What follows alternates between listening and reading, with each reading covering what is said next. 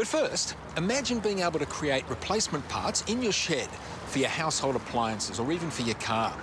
Well, as Jonica Newby finds out, it's not only possible, it's inexpensive and easy to do.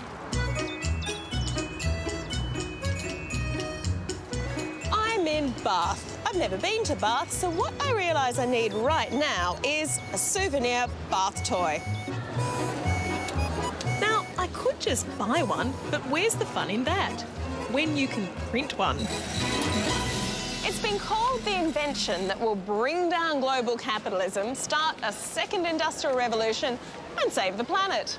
Maybe a slight exaggeration, but there's no doubt the world will be a very different place when each one of us has a 3D printer. This pretty little village just outside Bath is an unlikely hothouse of industrial subversion. And its chief subversive, even less likely. So, this is the thing that's going to print my Bath souvenir. It is, yes. It's called Reprap. It's a 3D printer. So what it does is it takes this plastic filament here, it melts it and deposits it. It can build virtually any three-dimensional shape that you care to mention. And this is the thing that's going to bring down global capitalism?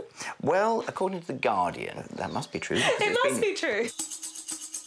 And Adrian makes this incendiary device for a mere £300. So it ain't pretty. No, not supposed to be. It's supposed to be functional. But it's cheap. But it is cheap. The fact is, 3D printing has been around for a decade, but it's been expensive specialist kit, priced upward of $200,000. Then along comes engineer Adrian Bowyer, who dreams of making it available to any bloke or blokeess with a shed by designing a 3D printer that prints itself. Well, it prints all the complex plastic bits, and the metal bits holding it together you can get from a hardware store. And here's the really radical bit. It's essentially free. The reason why we decided to give all the designs away was really two reasons. One was frightfully high and moral and all that sort of stuff, which is pretty uncharacteristic for me. And that was actually going to be a very powerful technology. And if you have people who have access to it and people who don't, that makes for bad things happening. Anyway, after about 10 seconds after I'd had that higher moral thought, I realised that I had to make it free anyway.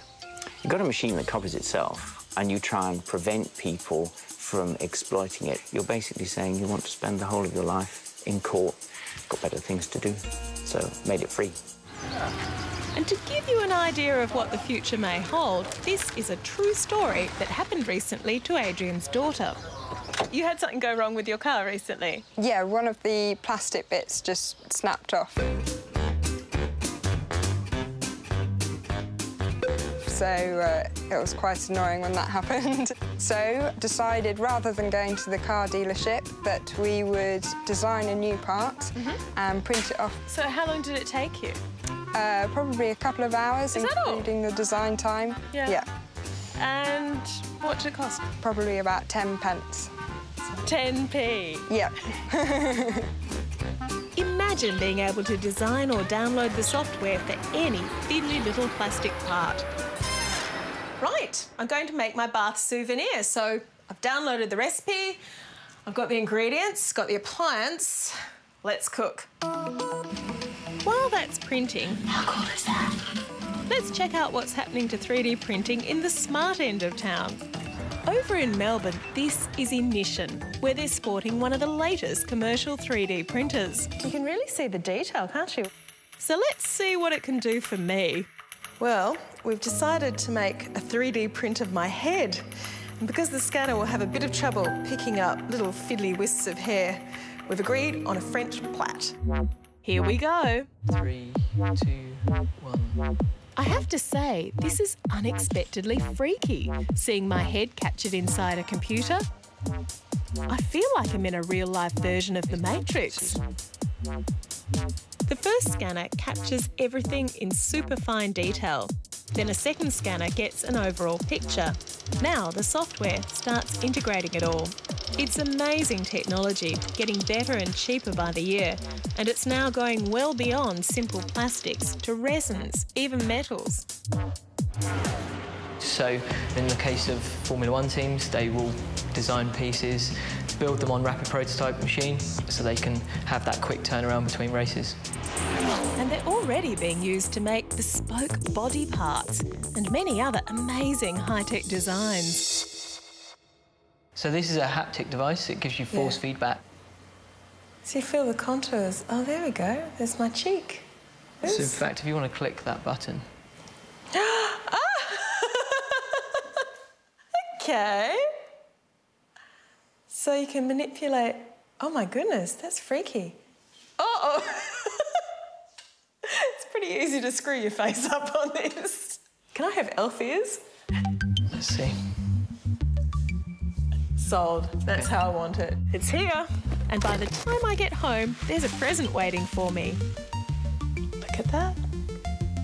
It's revolutionising some workplaces. But the real revolution will come when we all have one.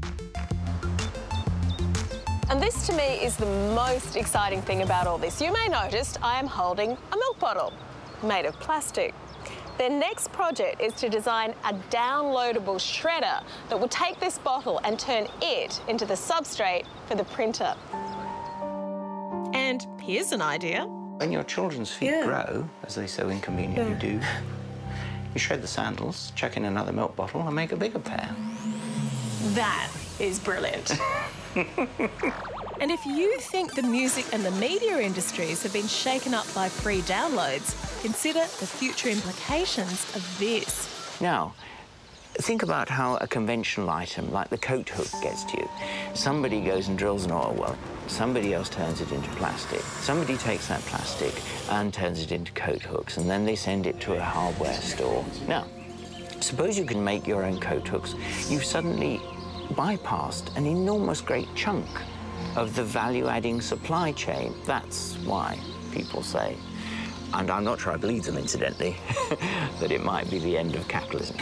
Now it's ready. My plastic protest against the hegemony of mass-manufactured materialism. Here we go. A bath toy from Bath. Just what I wanted. And I'm going to keep this Bath souvenir just so I can bring it out when I'm 80 and say to the kiddies, there was a time before 3D printing, you know? Oh, Gran,